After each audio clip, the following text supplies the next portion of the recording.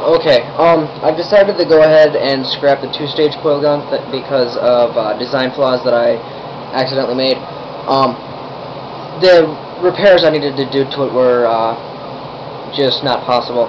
So I've decided to go with a three-stage coil gun now, mainly because of the fact that I had the money to buy all the parts, and it just seems more practical in the long run. If I'm going to build a multi-stage, I might as well build 3 stages. Now, for the 3-stage, I have most of the parts, but I don't have all of them yet, unfortunately. We're going to go ahead and show you what I have. And I'm going to start making videos as soon as I get the rest of the parts of me making it. I'll post them randomly. It's going to take a little while to make the entire thing, but once it's done, I'm thinking you guys are going to like the results. As with just the first stage of my first coil gun that I made, it could pierce 2 cans, or the first stage of the the 2-stage could pierce 2 cans, and the first stage will pretty much be the same as that one. It'll have a lower voltage though, so a lower voltage and a little bit higher capacitance, because the coils are a little bit different. So,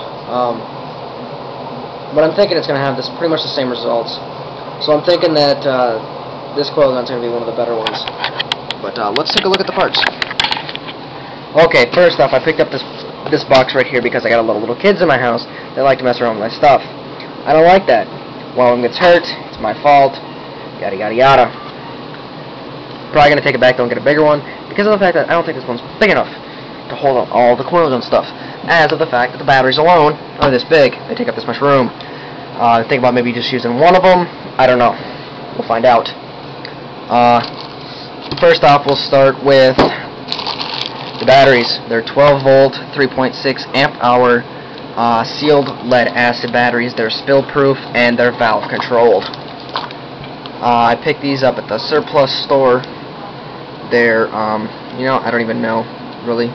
All it says is BB battery. I don't know what BB is, so we'll just leave it at that. For capacitors for the coil gun, I've gone with something a little bit different. I got a shitload of these ones. They're 100 volt, 1500 microfarad capacitors. I got 27 of them, 9 for each coil, so it's 300 volts at 1500 microfarads. I got some parts here. I'll show you. First, we'll start with the batteries as they're concerned. We got 556 timer circuits, or ICs. These are actually for the timing of the second and third stage, so we don't really need those right now. But bridge rectifier and the 12 volt regulator for the charger, and a transformer and a box. Oops, and a box. That's for the charging. That's just for the power for the coil gun. Then that. Oh, this also goes to it. There we go. This is just a little power plug and fuse and switch. For RCA, alright, you know what? I'm just going to go through this before my camera shuts off. 4 RCA plugs, bunch of random LEDs. I got red, yellow, green, blue, pink, and I've also got 2 jumbo UV LEDs in there. I got 2 golden RCA plugs. So I got some single pole, single throw, single pole, double throw, and double pole, double throw switches.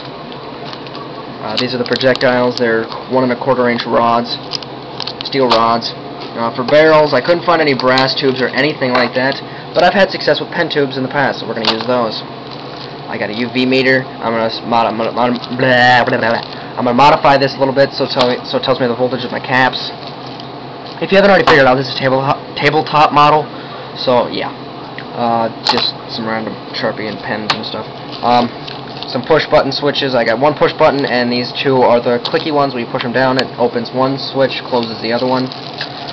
14,000 microfarad, 16 volt capacitors. 5,500 microfarad capacitors at 25 volt. They're 25 volt capacitors. 3 feet of heat shrink tubing. 24 gauge wire, 22 gauge wire. 24 gauge wire, 18 feet, and 10 feet. And for the coils themselves, we've got 200 feet. I've actually got 250 feet of this total, 50 feet over there, and then 20 feet of this. It's 20 gauge enameled copper wire, 10 cents a foot. Can't beat it. I also picked up these. They're little needle nose pliers, wire cutters, and another set of needle nose. We have a little thing because I'm going to make a tiny little coil gun. We got some electrical tape.